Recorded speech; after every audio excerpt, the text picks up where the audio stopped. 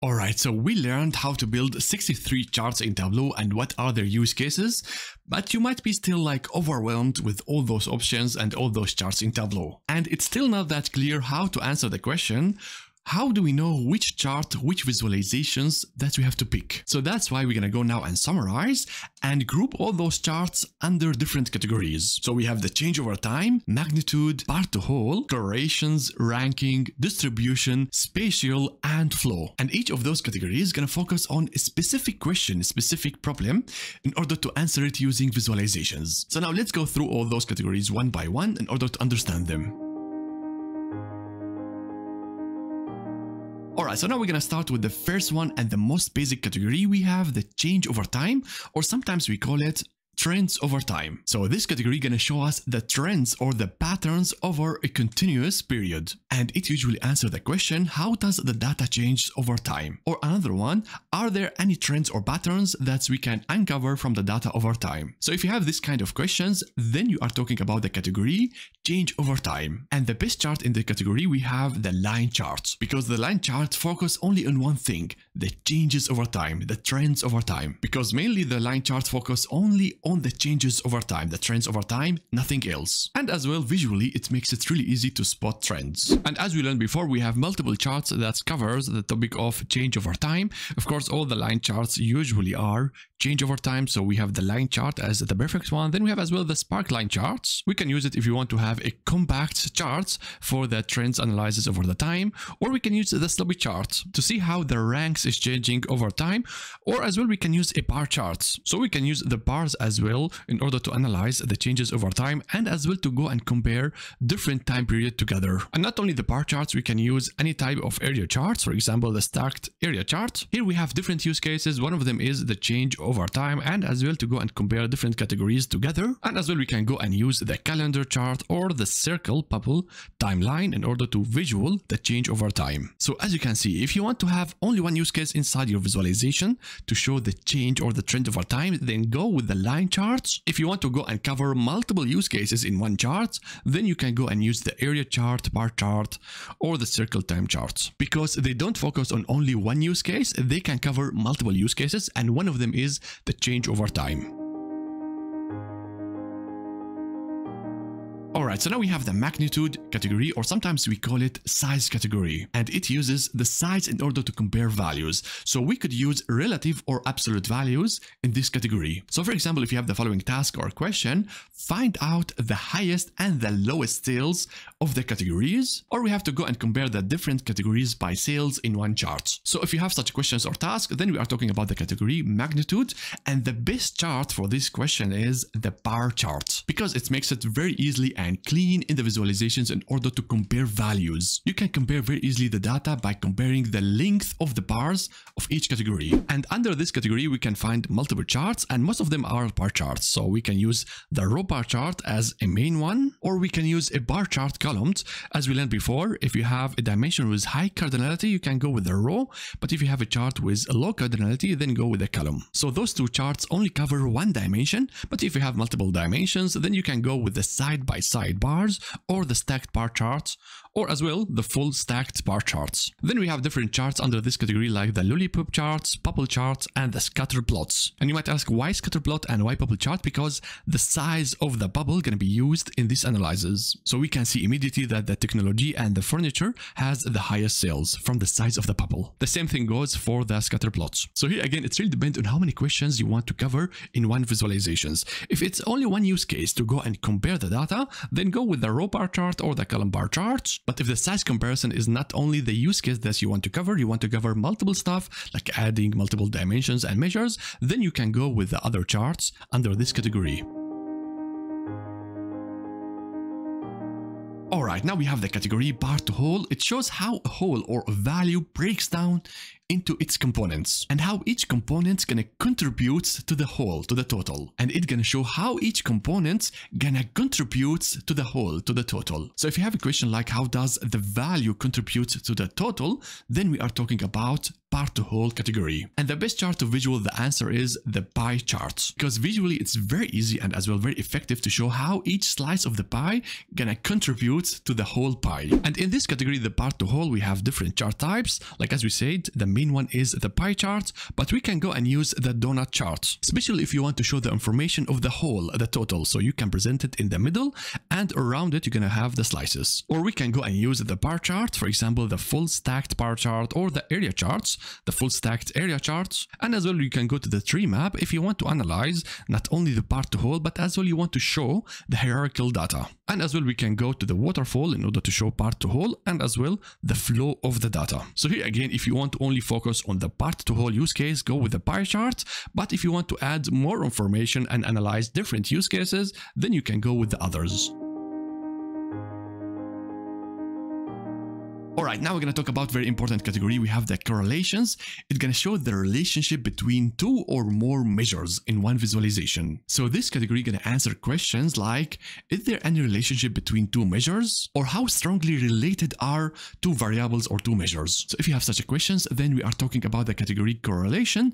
And the best chart in order to visual the correlation is the scatter plot. The scatter plot is very effective in order to show the relationship between two measures. And it covers a lot of use cases like discovering the outliers. It's very flexible. We can add a lot of informations to each data point, and as well it's going to help us to build clusters. So if the question to show the relationship between two measures, the best chart is to use the scatter plot. And underneath this category we can find different type of charts, not only the scatter plot, but scatter plot is the favorite one. So we have the quadrant chart. We can use it as well to analyze two measures and as well to cluster our data or to split it to 4 sections. Or we can go and use the dual line chart if you want to see as well the changes over time, not only the coloration, but you can see the trends as well. So we can go and use 2 lines in order to analyze the coloration between 2 measures, or we can go and use 1 line and 1 bar chart coloration, and as well we can go and compare the sizes of each bar. Moving on to another chart which is very beautiful in order to go and compare 2 measures, we can use the butterfly or tornado chart. And the last one, you can use as well the histogram in order to find the coloration between 2 charts and as well to show the distribution of your data. So again, if you want only to focus on the correlation, nothing else, you can go and use the scatter plots. But if you want to go and add different use cases like the change over time or the distribution or comparing the sizes, then you can go and use the other ones. Moving on, we have another category called ranking. So we use this category if the most important thing to show is the position of the item in a sorted list. So for example, if you want to show the ranking of customers, the top 10 customers by the sales or the lowest 10 products by the sales, then we can use the ranking category in order to solve those tasks. And the best charts in this category is the bar charts, because bar charts are really amazing in order to build a list and as well to go and compare different ranks together. Alright, so in order to show the ranking, we have different types of charts. The basic one, as we saw, we have the bar chart, whether it's row or columns. And then we have different charts if you want to add more informations or more use cases in one chart. For example, the lollipop chart, where you can go and put 1 extra information inside the circles, or you can use the sloppy charts. So here, not only we are seeing the ranks between countries, but we can see how they are changing over time. And we have other charts like the funnel chart or the pump charts as well. Here we can show the ranks, how they are changing over the time. And the last one, we can use as well the butterfly in order to show the ranking of the categories, for example here, and as well the correlation between 2 measures. So here again, as usual, if you want to focus only on ranking, only on this, you can go and use the bar charts. But if you want to go and cover multiple use cases in one visual, then you can go and use the other charts. Alright, so now we have the distribution category. We can use it in order to show the values of a datasets and the frequency of their occurrence. So if you have the following question like, what is the distribution of customers' age? Or if the question is, what is the busiest time in the workday? So if you have such a type of questions, then we are talking about the distribution category, and the best chart to visual those questions and the answers is to use the histogram. Histograms are an amazing way in order to show the patterns using pens, and it's going to make it very easy to understand the distribution of the data. Under the distribution category, we can find different types of charts. The main one can be the histogram, and we can go and use different type of plots like the box plots in order to see the distribution of data as well for the dot plot over the time. And as well, we can go and use the scatter plots or the quadrant chart in order to see the distribution of our data, and as well to show the correlation between 2 measures. We can go and use as well the barcode charts. For example, here we can see the distribution of each product in each subcategory. And as well, well the purple chart considered to be a distribution chart. So here again, if you want only to focus on the distribution, then go and use the histogram. But if you want to cover multiple use cases in one view, you can go and use the other charts. Moving on, we have the spatial category. Use it when the geospatial pattern of your data is the most important thing that you want to show. So if you have questions or tasks that involves information about the location, like countries, cities, states, like for example, you want to show which city has the highest sales, then we're going to go with this category, the spatial category. And of course here, the charts that you're going to use in this type of visualizations is the map. And in this course, we have built 4 different maps. The first one, the filled map, or we call it choropleth map. So as you can see, the states are filled with colors, or we can go and use symbols, like here we are using the star in order to show the sales for each state. And then we have learned how to customize the maps. For example, here we have created the night vision map. Alright, so now we're going to talk about the last type of category. We have the flow.